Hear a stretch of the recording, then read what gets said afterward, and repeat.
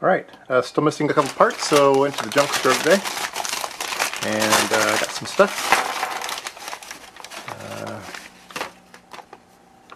I ran out of DB9s, so that will go there. And I didn't have the HC 573, so paid too much for that, but 99 cents, I guess that's not so bad. Make sure that they gave me the right one. 74 HC 573. Oh, official TI part. Very nice. And very new, so I have to bend the legs. Put that in.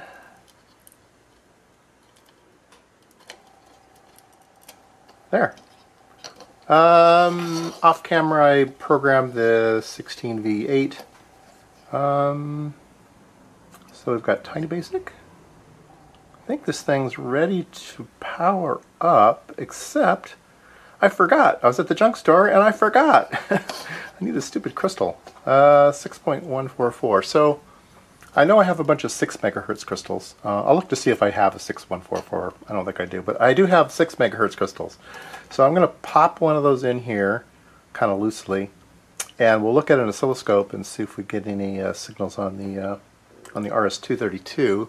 And the Rigel has RS-232 decoding, so even if the baud rate isn't right, it should be able to decode it.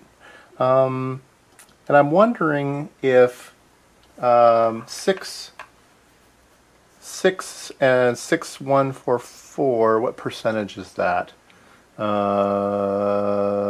It's probably about 2%. I'm not sure what the tolerance is on baud rates. If my 9600 was 2% off, I don't know if my terminal emulator would still receive it or not. So it might. So it might be that a 6 megahertz crystal works just fine in here, but we'll power it up and see what happens. All right. So I've applied power, and let's take a look at the oscilloscope here. I'll just look at some bus signals. So there we go. We see we have some type of activity on the bus. So it's actually looks like it's running a program of some type. That one looks interesting. Let's do a single on that.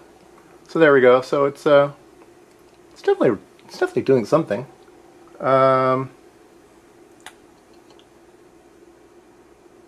I would say it's working great. The question is going to be is whether the baud rate is sufficient or not. So let me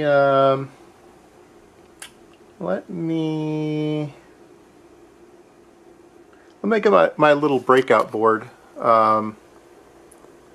for the RS-232, so we can put an oscilloscope on there and see if we see serial data.